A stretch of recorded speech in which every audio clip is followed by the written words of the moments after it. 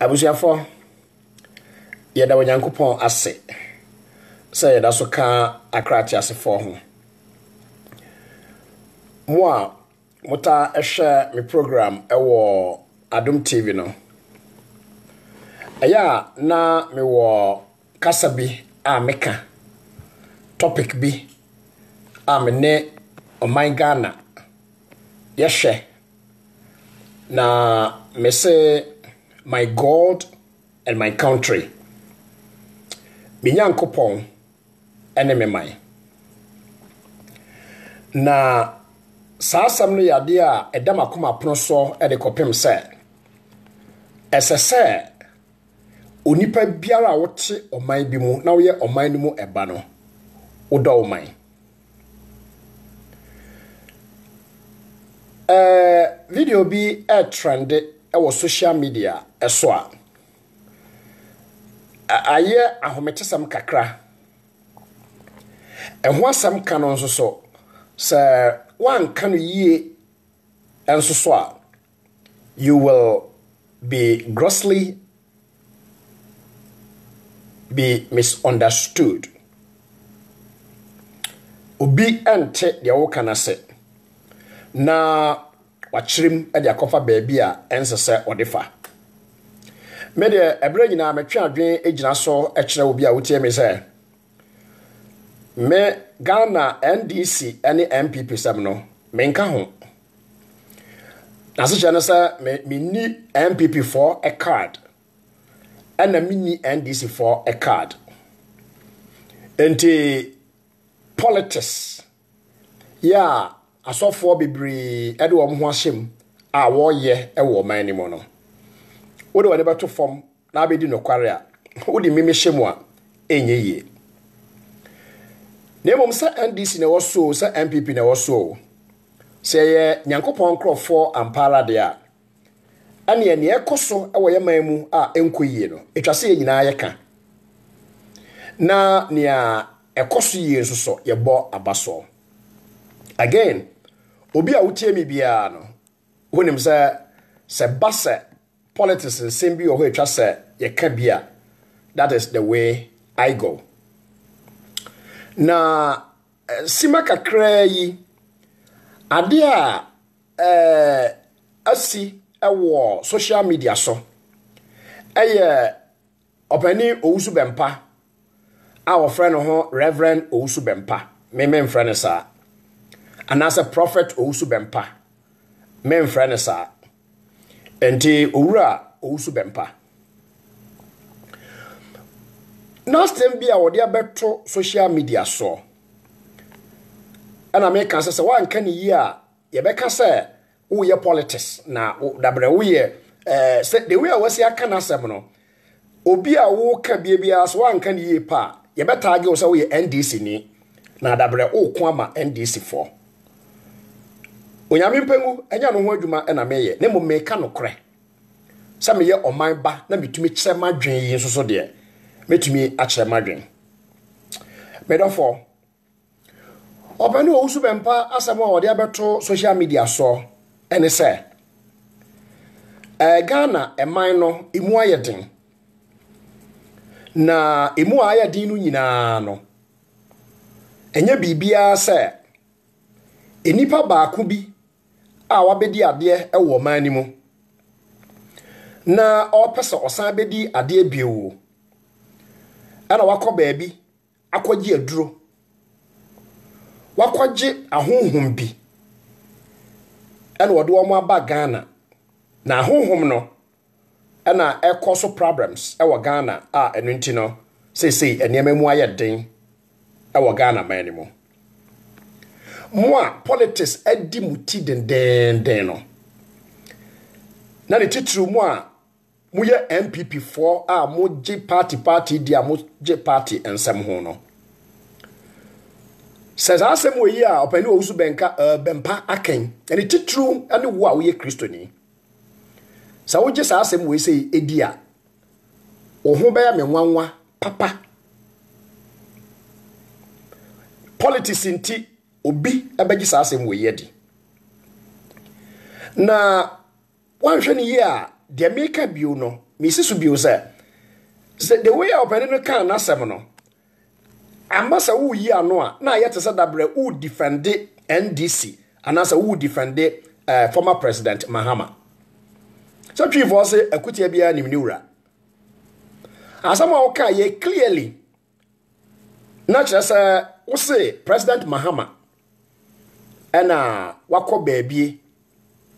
akotua dollars ediama enchanters bi and a woman enchante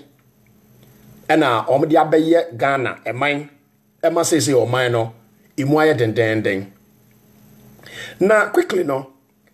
media me no twe adwe agina Nyankopon asem so eno nti na me no kasa en samwa opani Owusu Bempah ekaye no emu bi ohoro man pesa wodwene ho ekwakyire ye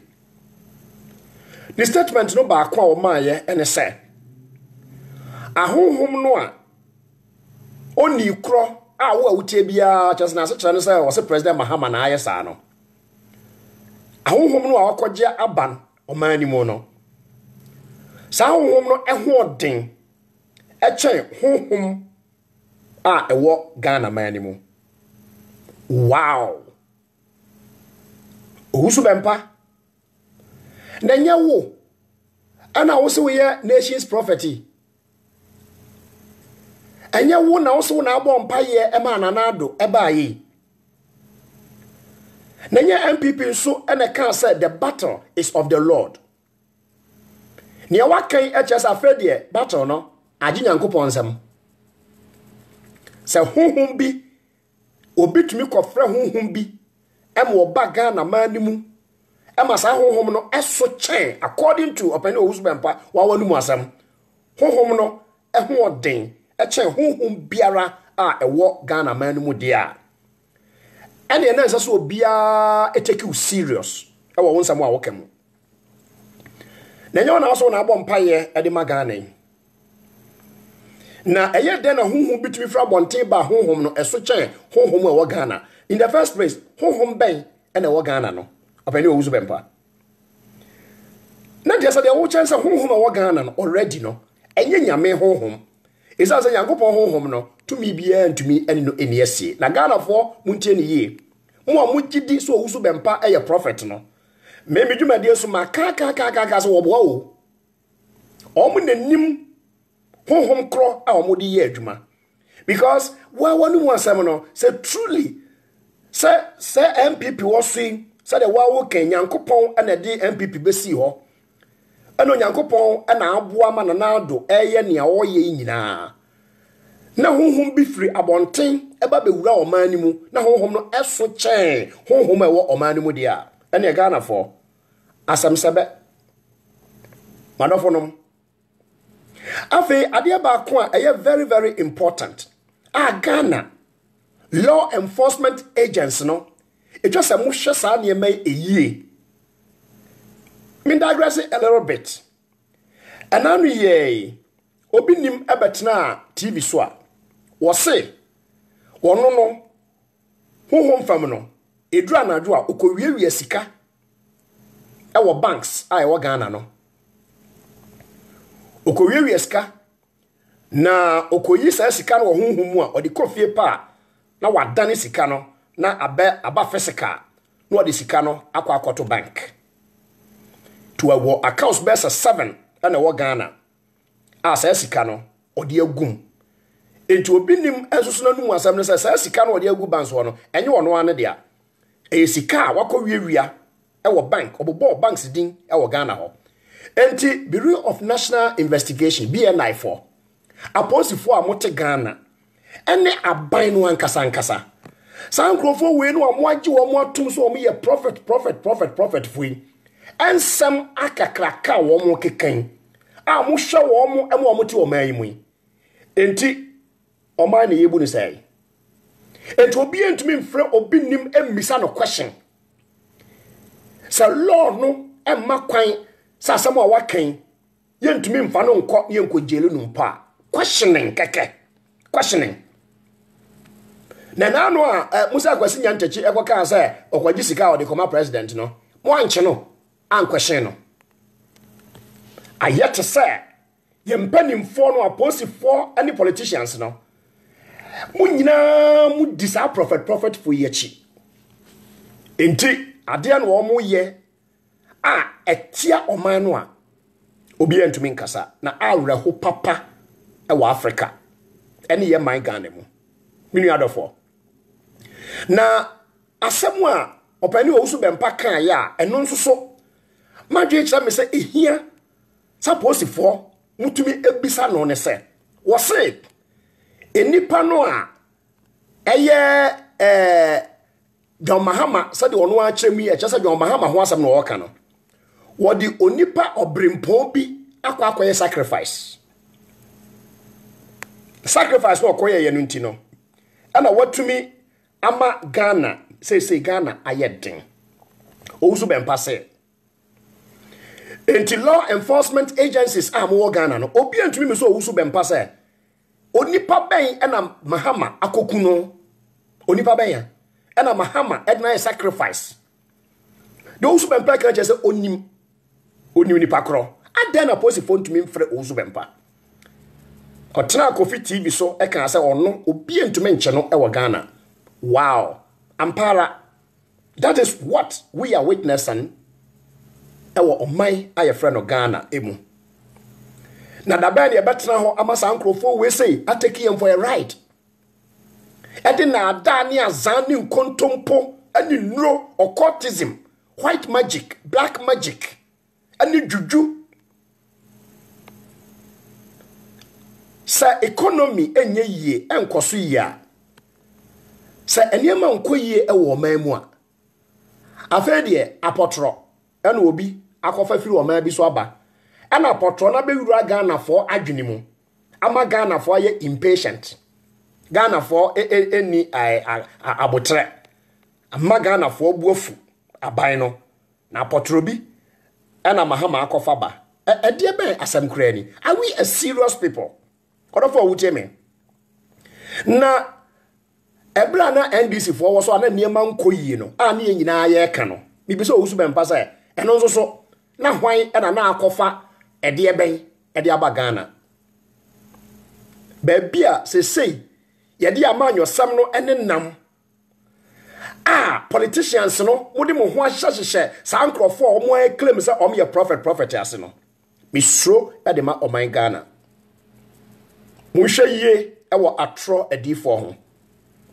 na onam enwanten enwomamu ena oba mo nchen na wo mu de wo ye mpataku adifude pefo oman bia mutumi yeden enti anya nwanwa se under MPP ahokyere bi aba wo mo akoso akyerechirem de enti a sa na emen eba enti se oman ma no nso so abufu na so bia kasa omani mu ayede eye nokre enya atrosem we osofo na sa futuo bi o ha ode bema oman no a ubetumi de futuo no ama oman no but make kasa sabe nkwala nsem we emfa nkyere na wo kan no wasa besi se ombeka sa me politics politics na wo ye politics pure politics oboa asama wo kan no me so oboa sa ena no wotena Adom TV wo se me kra de o hwe me nya sofo eno so amede hu sa wo so sa wonya prophet because me ba ewi ase menya adwuma bi ada preaching kwa na mayesa enso annam sa mini ureda so Owusu Bempah mini ureda so no chesa I don't belong to baby no belong no enti no o catch ayi Kofi Adoma wanwani say me kra de mi hu say we yosofo na em so ye businessman hu da therefore wo tie me na me de di chatro America ene the Ghanaian media Peace FM 4 aden na sembia ba okay FM asade be no Owusu Bempah enkwa ni obi amokokọ frɛ no so omra no mekasa oman no ayetimu no mudi aye to whom you know asamwa ba it was a technocrats eba no be kyerɛkyerɛ eniemam no de suggestions any ade ba no Africa de superstition any yete ho we ena mankrofo kasatia nyamesom na mamenka emfa nkyerɛ wo mo kasatia Avram Ben Moshe ena nkrofo ne say enye Christosum na ekoso sa de we yi. De Owusu Bempah keke me so oboa. Nyankopon yihwe nkyira no. Ono a na eka nasam. Na manfo de akwhye Christosum say religion and na create problem ewo ewiase. Me do for wutie me. And someone kese mienu a Owusu Bempah yi na di a mada na di no. Ghana for mo nwini ho nkwachiri. Gedika ne say ono a se Nyankopon de na nado na abesi so. A wo ye presidency say ya. No one na bom paye e de ma aban. Ono a se Onyankopon na ayi na nado asi ho. Na kyerɛ sɛ Ghana man no a yebu sese ya no ɛyɛ Onyankopɔn honhom ɛna edi bu ɔman no. Afei de Owusu Bempah sɛ President Mahama tumi akotua millions of dollars ama enkrofo bi ama honhom bi abewura Ghana. Saa honhom no ɔmo ho ɔden ɛkyɛ honhom a ɛwɔ Ghana. Me question is say ɛne na honhom bɛnya. Sɛ Onyankopɔn honhom de a ɛne na me nua de asɛm na wo kan Yesu Kristo sɛ wɔde ɔsoro ne asaso tumi nyina ɛde ama me. Ɛna tumi bi etumi fra bonte ɛba ɛma baabi Onyankopɔn honhom ɛyɛ adwuma no. Me dɔfo a wotie me. Afedie honhom no abe silence Onyankopɔn. Sanya sa na pesa wo kyerɛ so de a ne dead clearly say honhom no a moka ho asɛm sɛ ɛwɔ Ghana na momuwo no nyinaa no ɛkyerɛ sɛ ɛyɛ Nyankopɔn honhom a moboa. Na the Church of Christ kan meka no bra nyinaa sɛ ɛyɛ honhom mɔne adeɛ na mo yɛ ewo omani mu ana mo krem sam ye prophet no na abem pepepe dia wo ka kyerɛ sɛ eduro no a supposedly former president Mahama akɔgye aba Ghana no ɛso kyan mo aduro no dia wo ka na kyerɛ if not why not oni adofo a wo tie me na ye mai mu no ye nsiw nipa ana president Mahama nso so no me so kra na me nwanwa kakra sɛ adenti na wo makwan masa ankrofo we keka sansem we se nyina de fa ho yeto mani mu Owusu Bempah kasa de akwaduru ba bia sabi wo ye nyansani bia no epe so wo kyerɛ sɛ wo president former president Mahama wo na hukum former president Atamils adena wo nkasa NDC for any former president Mahama adenti na mo nkasa na mo nkyerɛkyerɛ ade no mu. And then, whatever two so ni former president Mahama. Unim se twasa wo yi ho ano. Unim so Owusu Bempah twasa wo ka bibi e de kyerɛ no. Wo silence no be kyerɛ sɛ de wo ka no no kra. Na ye ridiculous. Ridiculous. Sasa obi tumi kɔ baabi ekɔgye aduro, ekɔgye apotrofo e de ba ɔman mu. Na because of that inti and ye tu petrol mu. Because of that inti na enema mu ye den e wo ɔman mu. Odobopa God bless our homeland Ghana. Me Ghana ni me koswa bompa ye ama president Akufo-Addo. Said oye biara Onyankopɔn enhyira no na ensi ne yie. Na ma wonye sa asem wei entum da. Say obi akɔgye aduro nti na de ba enema enkoyie na enkoyie aban enema bi owa na enkoyie. Na mo amonhwɛ na mo fixe yesasa mo fixe. Na momfa superstition emu oman rehopa Erade nhyira wo a watie me Erade nhyira